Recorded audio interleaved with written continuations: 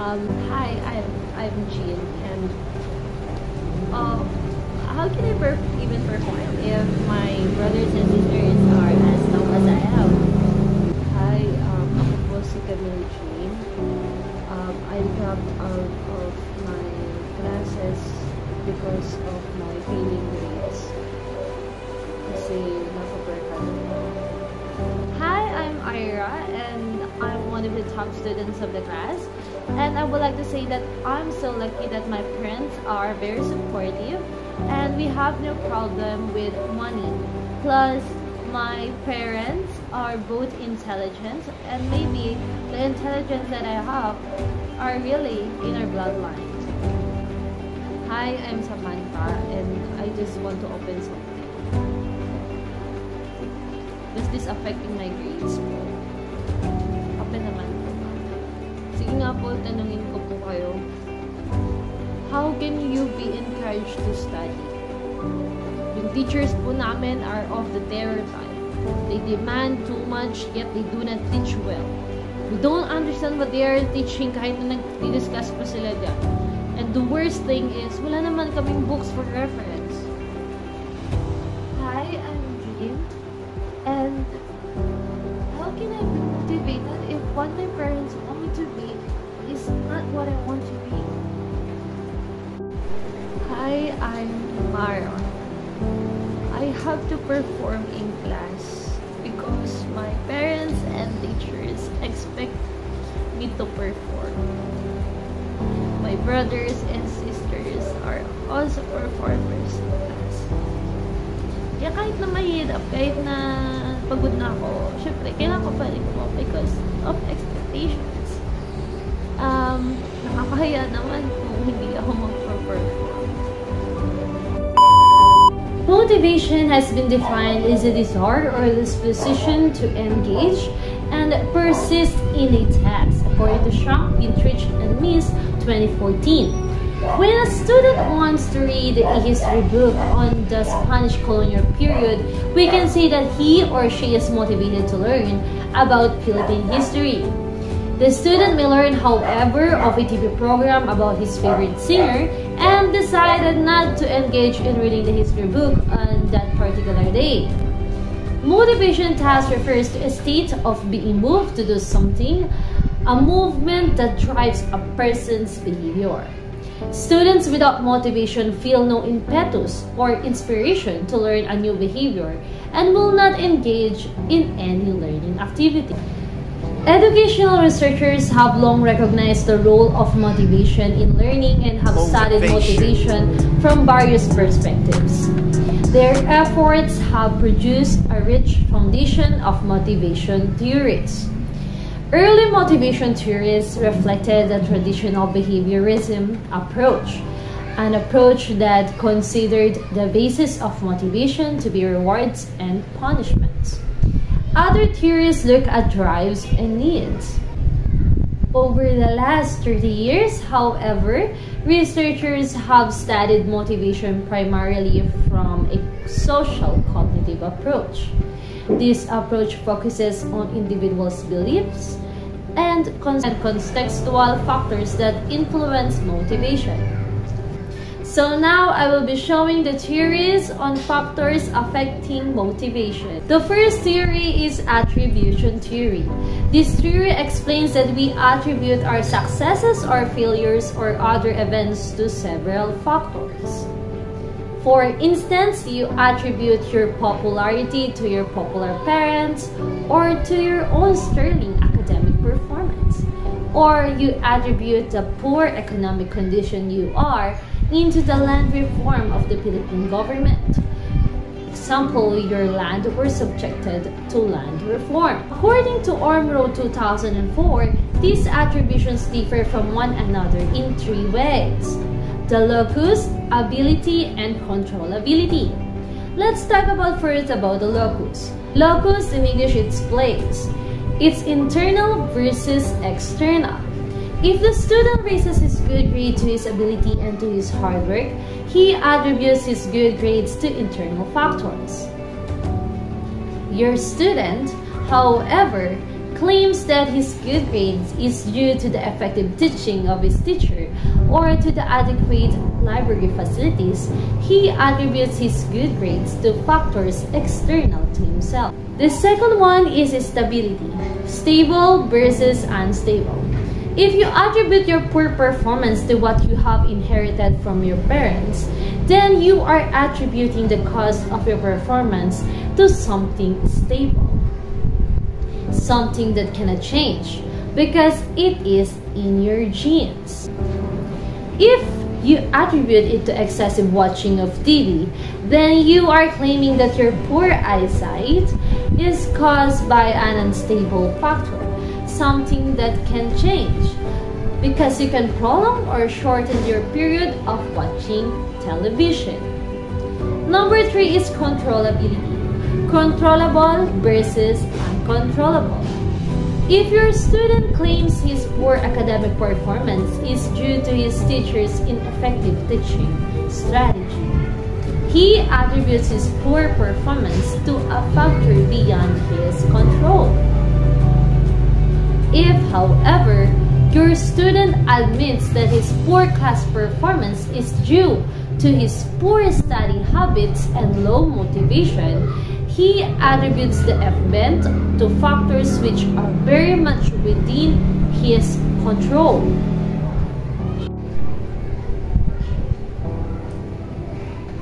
If your student attributes his or her success or failure to something within him or her, and therefore is within his or her control, or to something unstable and therefore can be changed, she or he is more likely to be motivated. If, however, your student raises his or her success to something outside him or her, and therefore beyond his or her control, she or he is likely to be less motivated. They say that students are more likely to be intrinsically motivated when they believe they can be effective agents in reaching his or her goals. Examples that the results are not be determined by a dumb luck. Motivation tends to increase when students attribute failure to lack of effort because effort can be controlled. It tends to decrease when students attribute failure to until the uncontrollable cause. Example, the luck or ability if viewed as stable. This is something interesting. People tend to attribute their success to internal factor causes. Example, high ability and hard work. And their failures to external factors, the luck, behaviors of others, and etc. That's according to March 1990. So when students do poorly, for example, they commonly attribute the failure to poor teaching, boring topics, poor tests, poor academic performance is everyone's fault except the student. The second theory is the self-efficacy theory. A sense of high self-efficacy means a high sense of competence. Self-efficacy is the belief that one has the necessary capabilities to perform a task, fulfill role expectations, or meet a challenging situation successfully.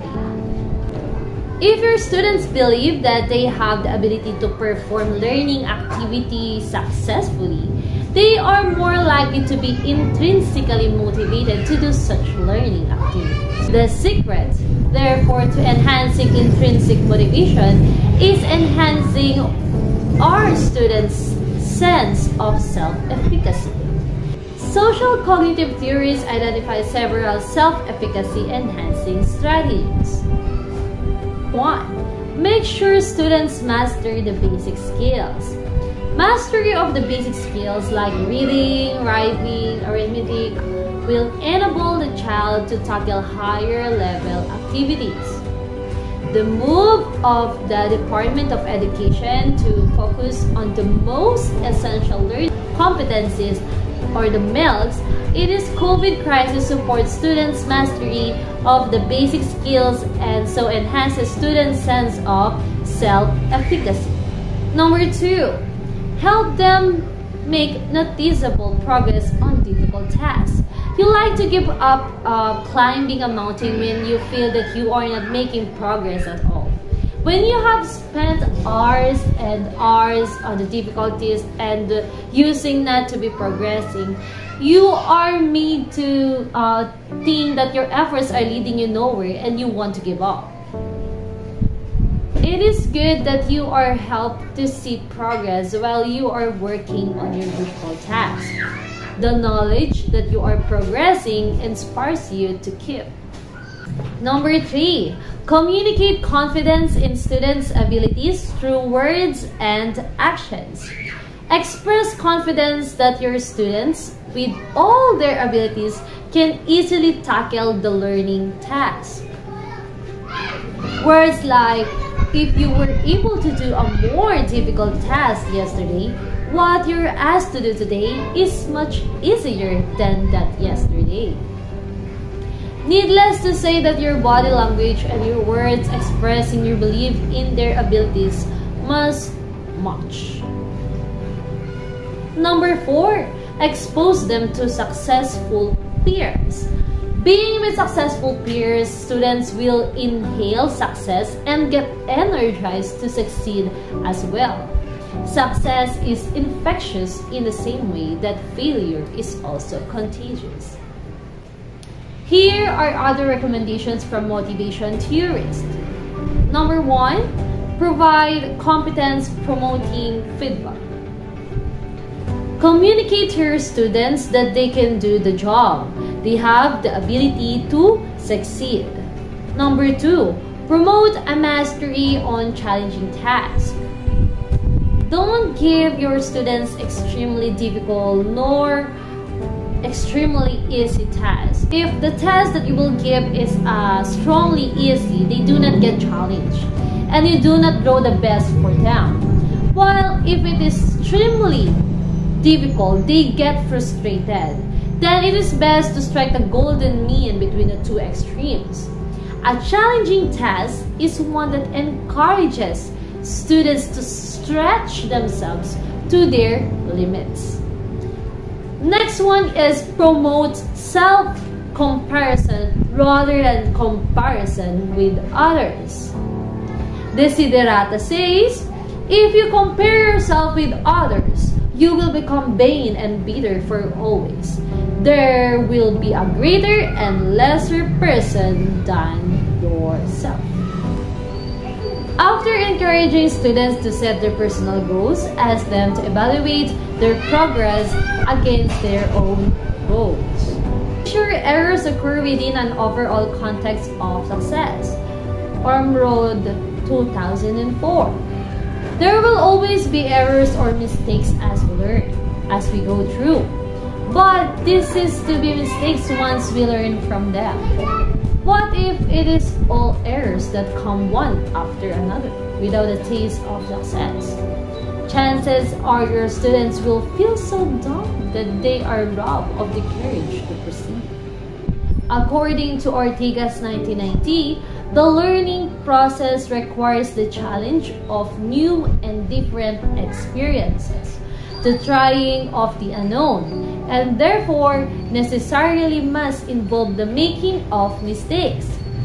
In order for people to learn, they need the opportunity to explore new situations and ideas without being penalized or punished for mistakes which are integral to the activity of learning.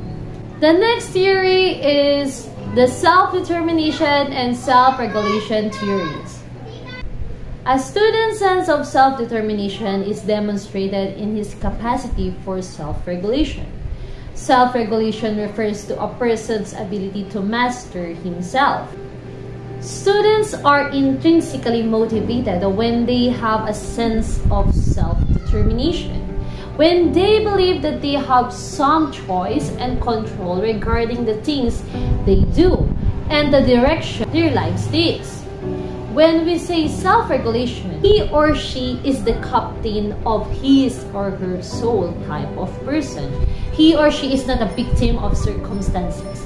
He or she is capable of directing himself. They are the abilities to set standards for oneself, monitor and evaluate one's own behavior against such standards, and impose consequences on one's successes or failures.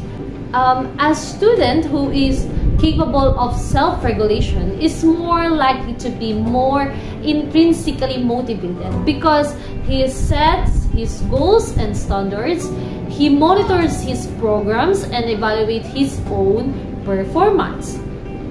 A student who is capable of self-regulation is not only capable of regulating his behavior, but he is also capable of regulating his own learning. Ormrod 2004 types of the following process involved in self-regulated learning.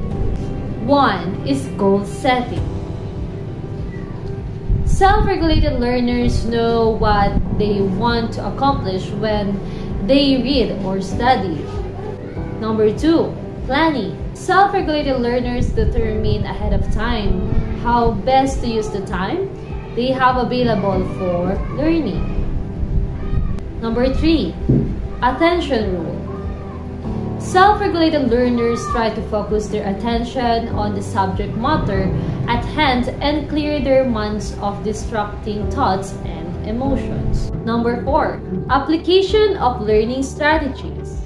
Self-regulated learners choose different learning strategies depending on the specific goal they want to accomplish. Number 5, self-monitoring.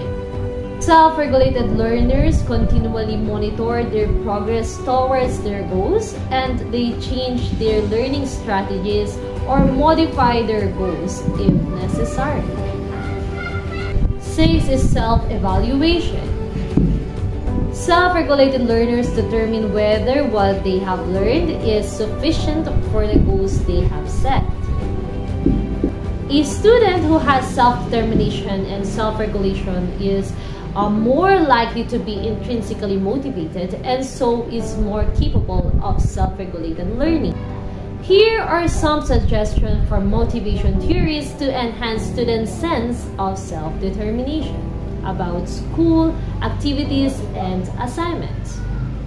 1. Present rules and instructions in an informal manner rather than controlling manner. Here are some examples on how to present rules. Like, we can make sure everyone has an equal chance to speak and be heard if you listen without interrupting. And if we raise our hands when we want to contribute to the discussion, or like this one, I will be giving a particular format for them to follow when they will do their math homework. Then if they will use my given format, it will be easier for me to find the answers and to figure out how can I help them to improve. Number 2, provide opportunities for students to make choices. Students will be more likely to be intrinsically motivated to attain the objective when they are given the freedom to choose how to attain it, scores within the set parameters. Example is when we allow our students to choose their manner of group work presentation to the class after the group activity. 3. Evaluate student performance in a non-controlling fashion. Practice of self-evaluation, especially with the use of scoring rubrics, will be of great help. Rewards for learning undermines intrinsic motivation. Communicate evaluation results to inform your students of their progress without passing judgment of some sort, but to make them see that they are strong in some points but not so in other items. Next theory is the choice theory. It is a biological theory that suggests that we are born with specific needs that we are genetically instructed to satisfy. All of our behavior represent our best attempt at any moment to satisfy our basic needs or genetic instructions.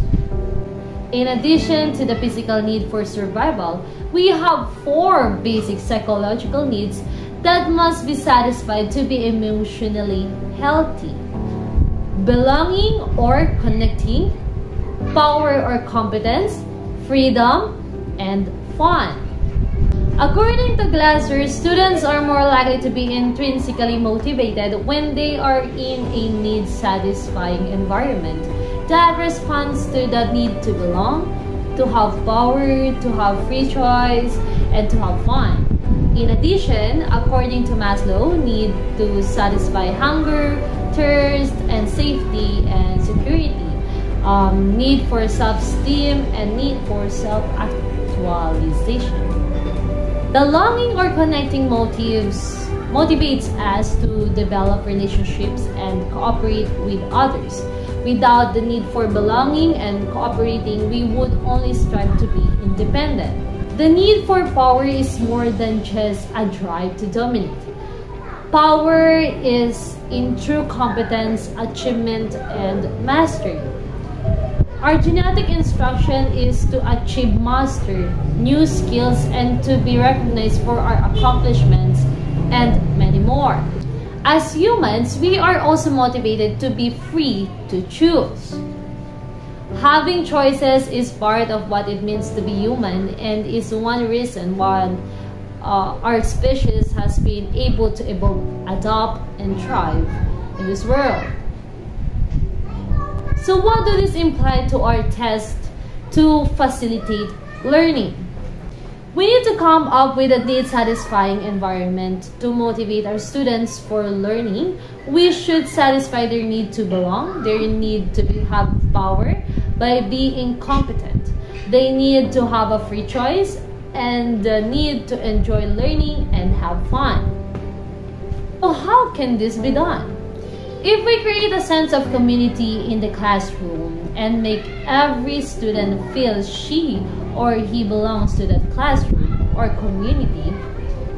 community, he or she will more likely to love to go to school.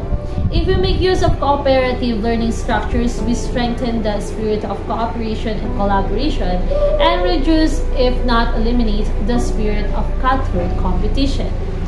In a non-threatening atmosphere, students are more likely to perform. To satisfy our students' need for power, let us help them acquire it by making them master their lessons, and they end up very competent. As a result of their competence and excellent achievement, they can recognize and experience genuine power. Let us teach our students that the source of authentic power is competence, not bullying and other irresponsible behaviors. This way, they will learn the true road to real power. To motivate students for learning, let us give them ample freedom to choose within parameters that are safe and responsible, developmentally appropriate, and supportive of learning, for that is the ultimate purpose of freedom, to help our students learn and grow into the responsible persons they are going to be. When our students are made to feel that they have a lot of free choices, they are driven to satisfy this need for freedom. On the other hand, when our students perceive themselves to be suffocated by our impulsions, positions, and limits, they are most likely to behave in ways, even irresponsible ways, to get them the freedom they believe is not satisfied. Develop in the students a sense of ownership of their learning.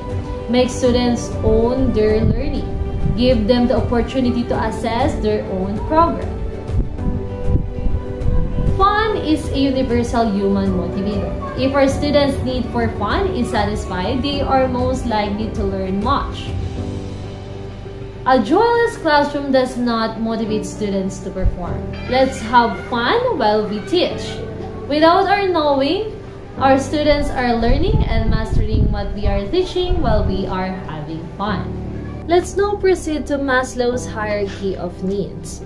A student's lower order needs must first be met before she or he was for the satisfaction of his or her higher order needs. The lower order needs include first level needs and second level needs. The first level needs are basic survival and physiological needs for food, air, water, and sleep. The second level needs are bodily safety and economic security. There are 3 levels in the higher order needs. The first, which is now the 3 level in Maslow's needs hierarchy, is the need for love and belonging. The needs at the 4th level include those for esteem and status, including one's feelings of self-worth and of competence. The 5th level need is self-actualization, which means becoming all that one is capable of becoming, using one's skills to the fullest and stretching talents to the maximum. Based on Maslow's theory, a satisfied need is not a strong motivator, but an unsatisfied need is. Research proves that unless the 2 lower order needs, physiological and security, are basically satisfied, as our students in our teaching learning context will not be greatly concerned with higher order needs. Students are more likely to be intrinsically motivated when they are motivated toward mastery of a topic instead of just rote learning performance to get good grades. For us future teachers or teachers, this means that we cannot teach students with hungry stomachs. We cannot teach students when they feel afraid and insecure. While it is not our obligation to feed them, working with parents, the school nurse, and all others who can help can address a problem of students' hunger, lack of sleep, and the like. Our students' need for love and belonging is satisfied in a class where they feel they belong in, are satisfied, or goodness of their academic standing in class, economic status, or ethnic background. The need for self-esteem is satisfied when we help them succeed, recognize their effort and contribution no matter how insignificant, and praise their achievement. Doing so actually propels them to self-actualization. This theory is the goal theory. Learning goals versus performance goals. The goals we set for ourselves affect our level of motivation. There are several types of goals. In relation to learning, we can speak of learning goals and performance goals. Now, how do they differ?